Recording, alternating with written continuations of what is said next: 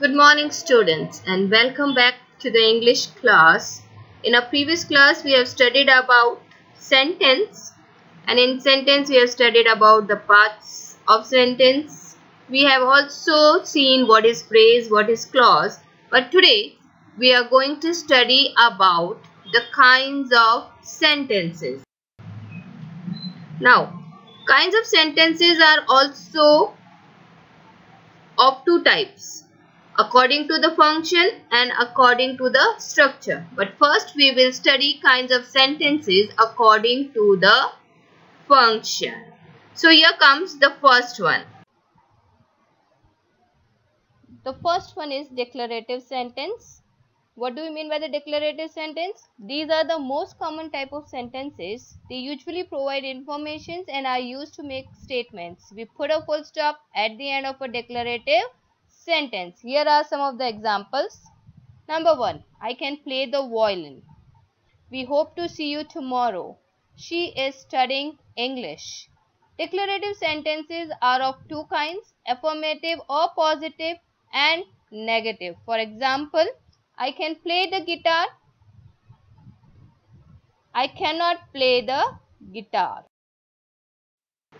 Second one, interrogative sentences. By the name itself you can know interrogative, that means the question sentences. These are used to ask questions. You form a question when you want to ask someone something, either to make a request, offer something, get information or clarification. It is a type of a sentence that always has a question mark at the end. There are a few different subtypes of interrogative sentences which we will be studying further. First one is yes or no interrogative. In this type of questions, we get the answer either yes or no. These questions usually start with an auxiliary verb such as do, does, can or would. These can also be called closed questions and the answer would generally be yes or no. Here are some examples. Do you like my house? Are you English? Can you help me? Have you done your homework? The second one, we have the alternative interrogative, which is also known as choice questions or choice interrogative. These questions usually offer two or more alternative responses and give the other person some options. These also start with auxiliary verbs. Here are some examples. Shall I call her or send an email? Do you want tea, coffee or juice? Will you tell him or shall I? Do you prefer long hair or short? So these are the two types of interrogative sentences. Now we will be studying the third and the fourth. The third one, WH interrogative. These questions generally start with words beginning with WH such as what, who, when, where. How can also be used even though it doesn't begin with WH. These are also known as open questions. The answer would generally be explanatory and open-ended. Here are some of the examples. What happened? How did you do that? Where did you go? What are you doing? Now the fourth one, the tag questions. Tag questions are, these questions usually have a declarative statement in the question. Generally, the question is tagged onto the end of such a statement. These consist of a main or auxiliary verb followed by a pronoun or existential there. Here are some of the examples. Gina plays the piano, doesn't she? Now, Gina plays the piano is a present tense, simple present tense sentence. So here we are using a helping verb as does. And because it is a affirmative sentence, which is positive sentence, we use the question tag in a negative for the positive sentence. So we have used doesn't she, and we also use apostrophe when we are using the negativity there to write it down.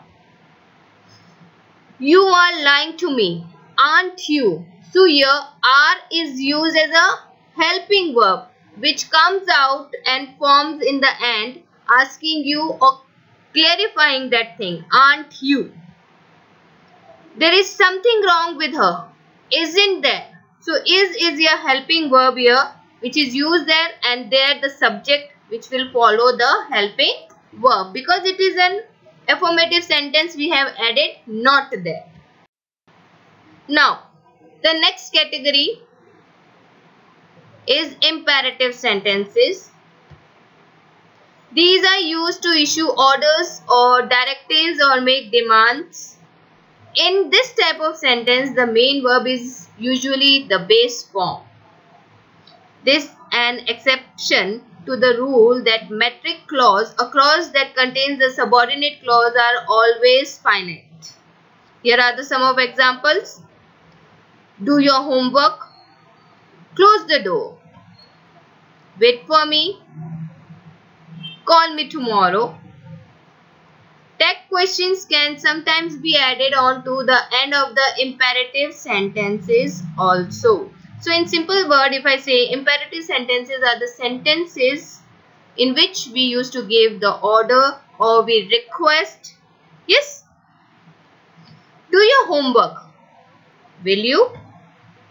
Send me an email soon. Won't you? Buy some milk. Will you? Now the next one is our last one, that is the exclamatory sentences. As the title suggests, these sentences are used to make exclamations. Exclamation here means the sudden feeling that comes out from a heart suddenly. You look so beautiful. What a silly man. Run, he is coming here. Now, we will study the kinds of sentences according to the structure. There are 3 kinds of sentences according to the structure that we will be studying in detail. Here is the number 1. Simple sentence. What do we mean by the simple sentence? This is the most basic kind of sentence. The sentence consists of a verb and a subject expressing a complete thought. There are no dependent clauses, only a single independent clause forms a simple sentence. For example, he ate an apple or orange. The cat died. Now the next one is compound sentence. Here there are 2 or more independent clauses, but they are joined to form one sentence using a coordinating conjunctions. At times a semicolon instead of a conjunction may be also used to join the clauses. But none of the clauses should be dependent clause, which means the clauses must be able to form sentences even after the other clause. For example, I arrived late, yet I attended the class. He went to the mall and he saw a big shop. She bought a bag. The bag was red. Now, the third one, that is the complex sentence. When there is one independent clause and one or more dependent clauses joined together using subordinating conjunctions or a relative pronoun, the sentence formed is a complex sentence. There has to be only one independent clause while the other clauses must be dependent clauses. If the sentence begins with a dependent clause, then a comma must be put after the dependent clause. For example, she met the man who had followed her. He came on a horse which was black as the night. I am awake, though it is late.